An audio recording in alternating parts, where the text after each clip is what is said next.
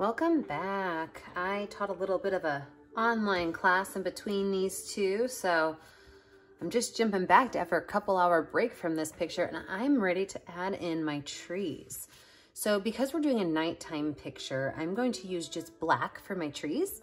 I'm going to use my medium round brush and black paint, and I'm going to add a couple of trees in the background, but I'm also going to put some in the foreground.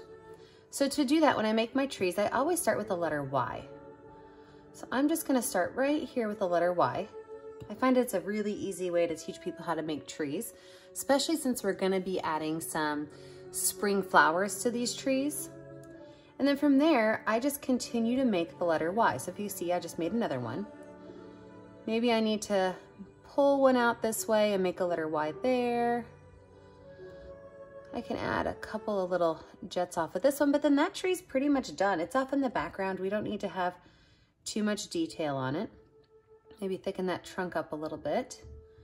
Then I'm gonna put two over here on this side. So again, I'm gonna start with the letter Y. This one might be a little bit taller than my last one. Just a little bit taller of a letter Y. And then again, like I said, I'm just gonna add some little down shoots of that letter. Maybe another little Y over here with an extra little arm to him. And then my third one's gonna be right over here, and I'm gonna make this guy kind of small. I don't need him to be really big. We are gonna be adding some flowers to these, so we don't need them to be super big.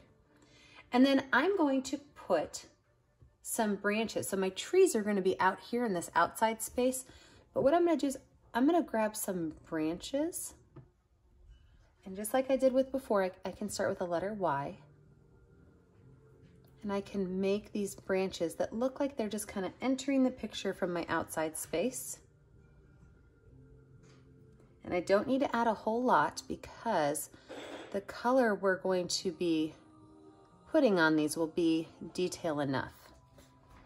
So the same thing over here. I'm gonna start with my same letter Y. From that letter Y, I'm just gonna add extra little Ys coming off of there.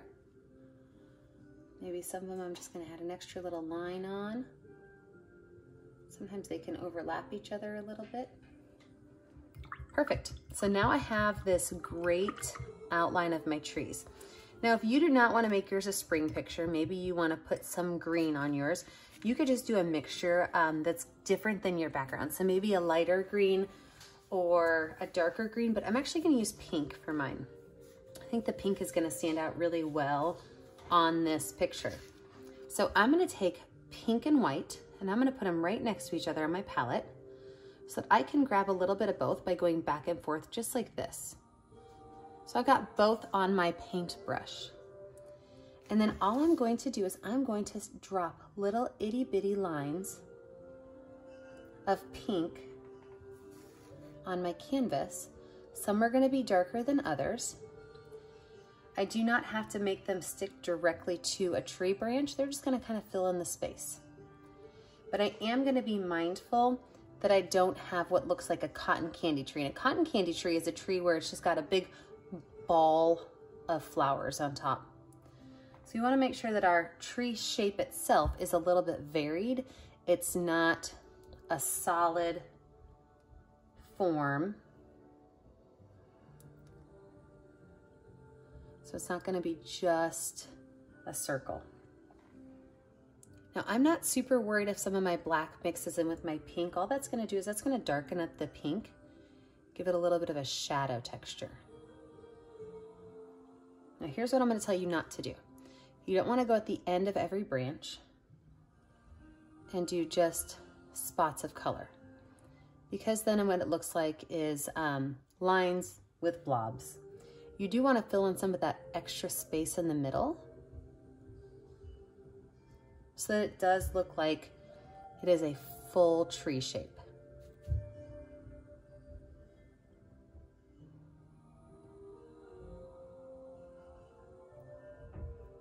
Perfect. I'm going to make this one go up just a little bit higher over here.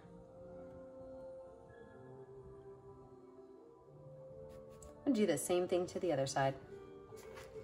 Okay, so I'm gonna start on my trees in my background. Adding some little small stippling dots. I got a little bit too much black in there, so I'm wiping my brush off. And that will happen, you know, if you're putting a light color right on top of some black paint, you're gonna get some mixing. I don't always mind the mixing, but I do wanna be mindful that I don't get a muddy pink color.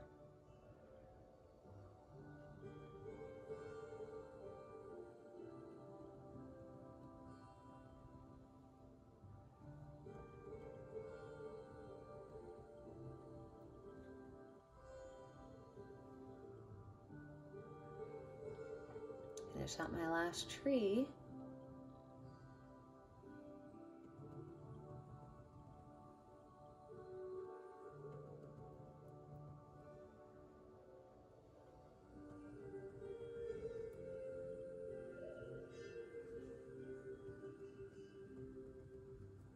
Putting all those beautiful little dots in there.